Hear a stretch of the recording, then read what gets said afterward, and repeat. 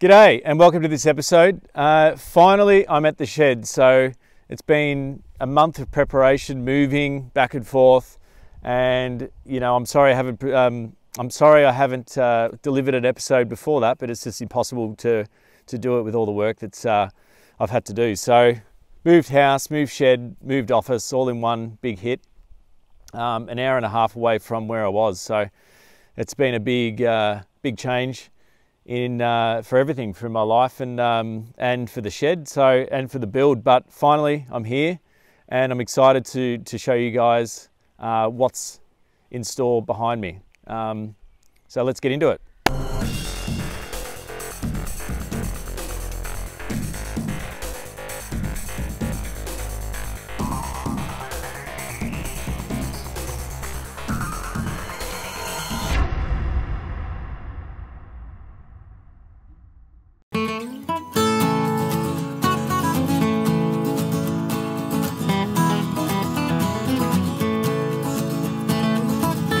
So, right now we're just going to push it out and see if we can push it right up the ramp onto this trailer and then get it transported.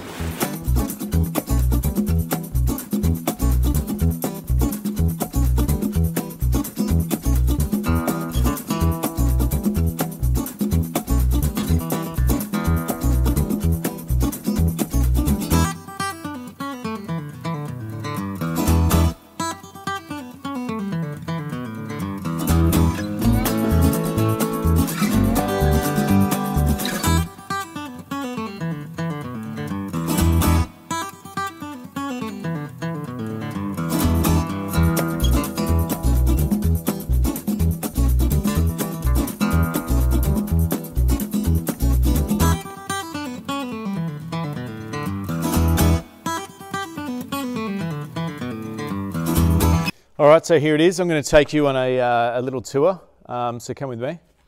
A little bit of a camera walk.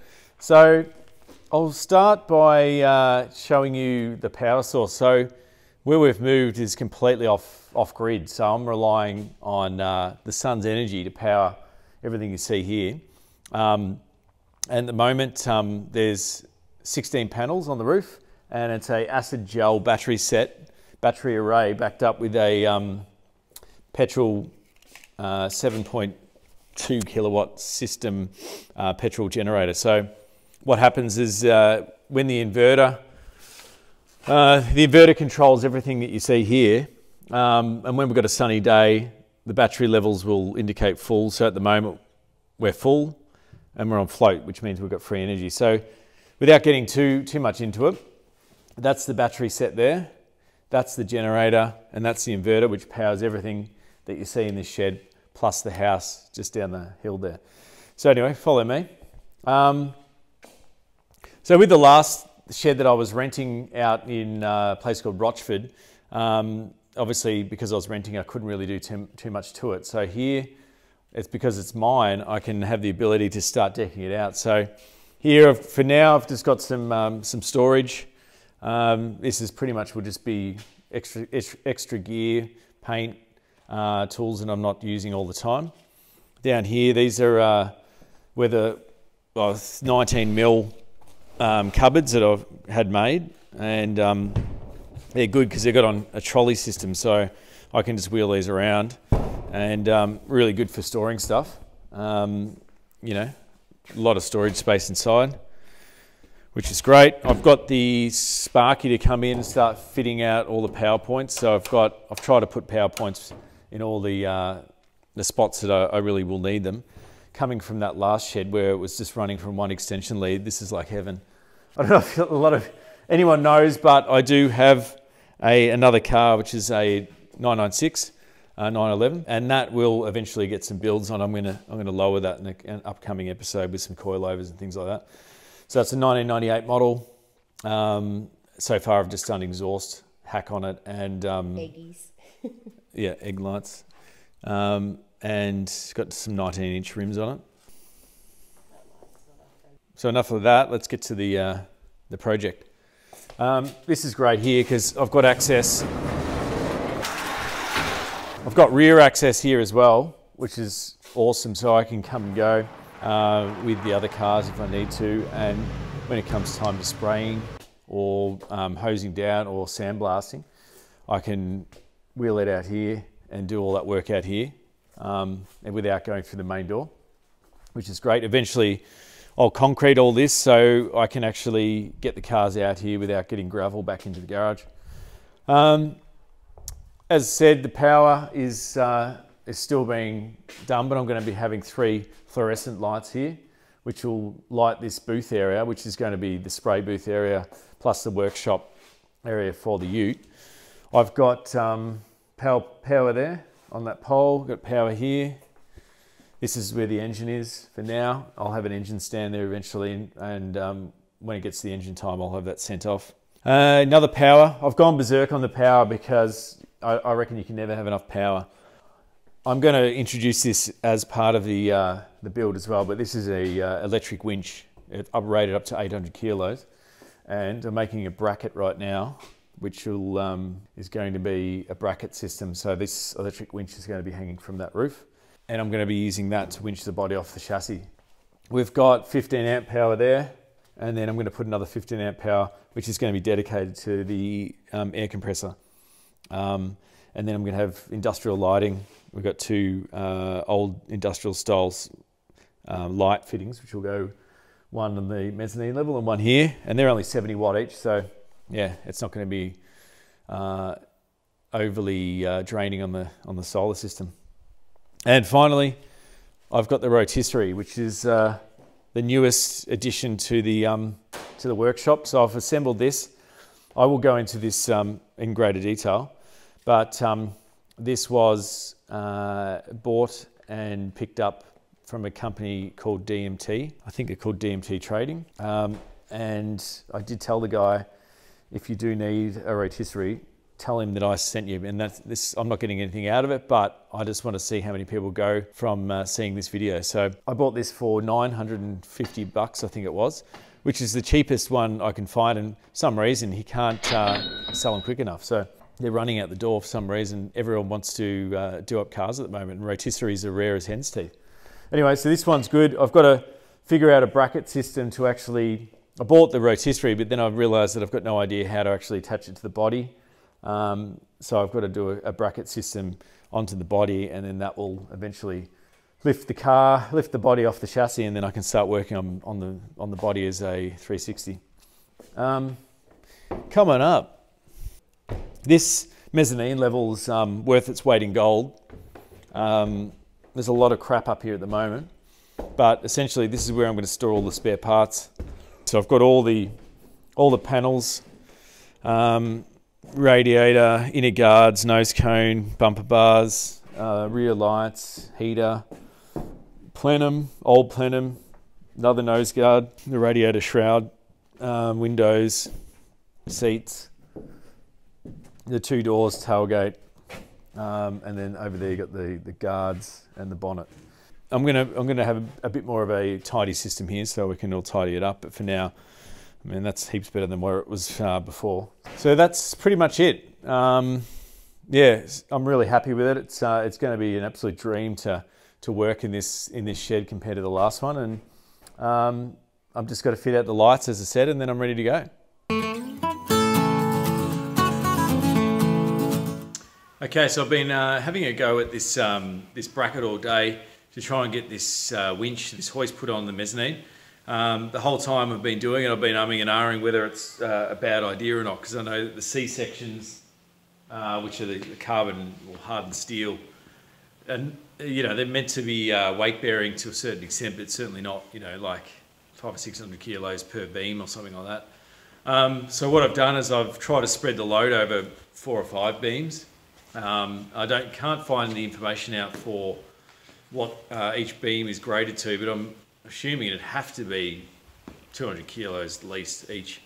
So if I spread it over, you know, 3 or 4 beams, 5 beams, that should be more than enough to winch the body off. But even then, I probably won't even try and do the whole body. I might jack the back up with the rotisserie and then lift the front up just with the hoist, because it'll half the weight. So then I might be looking at like 150, 200 kilos just to lift on the front there.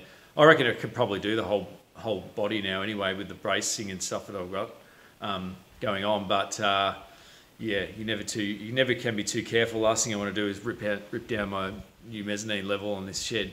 So anyway, I'll show you what I've set up, and yeah, then hopefully tomorrow I can get started on actually mounting the body to the rotisserie.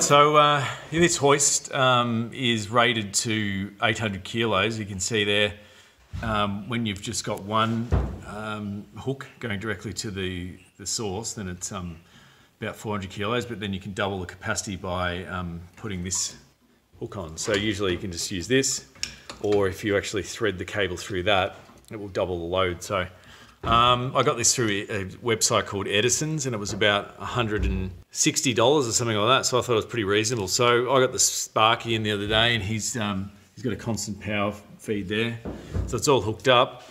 All right, so to use it, usually you can turn this off. So it's a safety button, but once that's released, you can just push down and then, yeah, so I'll just leave that hanging there for now, but if I'm not using it, I'll just tuck it up in these C sections. So anyway, initially what I'd done is I found these old thick metal clamps, braces, L brackets, and you can see there's one in there and also one over here, and they were just sort of in the attempt to try and keep the weight vertically down on these C frames.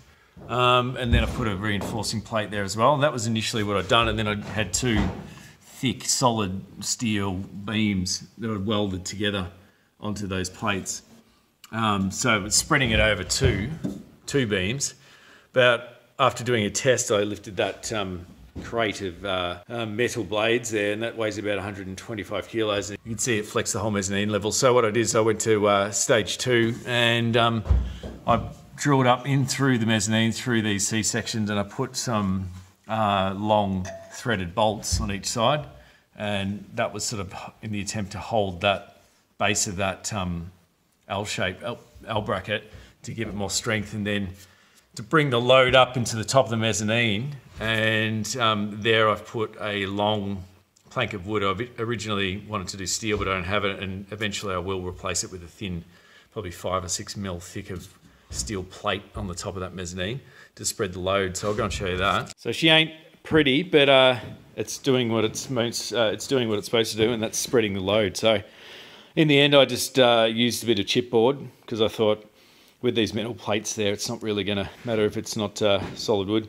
For the main L brackets, and I've threaded through, I've just used 2 5mm steel plates just to spread the load. And then I ran out of steel, but I would like to do that on these ends as well. But I've just bolted them down through the mezzanine just to make sure that it doesn't flex and pull up. So that's distributing the weight now through at least 4, maybe 5 C panels. You could tell straight away when I did a test that didn't even flex the beams at all. And so yeah, I mean, this whole mezzanine level is already carrying a fair bit of weight, so I know that it can. I know it can hold a fair bit of weight, so now I'm pretty confident with that it's going to be safe and I can move forward.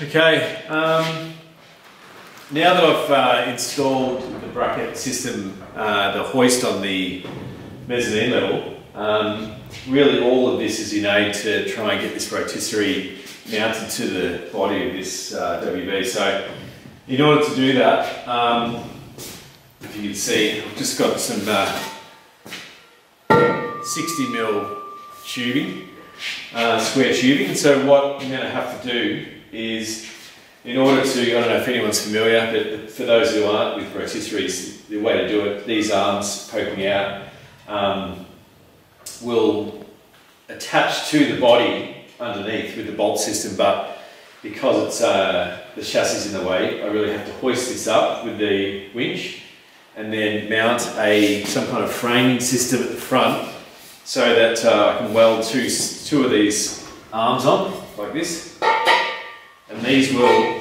essentially bolt on to the body and then slide onto this. So it'll be like that, and then I can winch the whole body off the chassis, and then take the chassis out, and then I can work on the body with obviously the 360 degrees rotation, which is going to make everything so much easier. But as I've never done this before, I've got no one to show me what I'm doing, I've just sort of taken a guess at what to use. So I've used this you can see 60mm, I think it is. It's around about 3 or 4mm thick, which is fine, but my welder only does up to 5mm. And this was a tad too big, so it's not going to fit over those sleeves enough. So I ended up getting this thicker stuff, which actually fits over really snug, but it's around about, what's 6mm or something. So my MIG welder doesn't do it, so I've had to order a new arc welder, which is going to do it, and that uses rod, and it's probably much better for this thick stuff. So that's not going to arrive for another few days, so once that arrives, then I can start to weld all this stuff up. But because it's been so long and I haven't got an episode out, I've decided just to show you the update and then just release the episode and basically, yeah, showcase the shed and everything else, and then follow this up next week with the rotisserie episode. Alright, well that's it for this episode. I really wanted to show you guys getting this mounted onto the chassis, but I'm just sort of, it's been over a month and I've run out of time, so I'm just going to, there's so much to edit and show everyone from the previous move from that shed to here. So I'm just going to go and edit it all together, get it out, and you guys can sort of see what the process has been to get to this point right now. And then hopefully next week I can update you with mounting the shell onto the rotisserie. So as usual, if you like it, give us a thumbs up and I'll see you next time.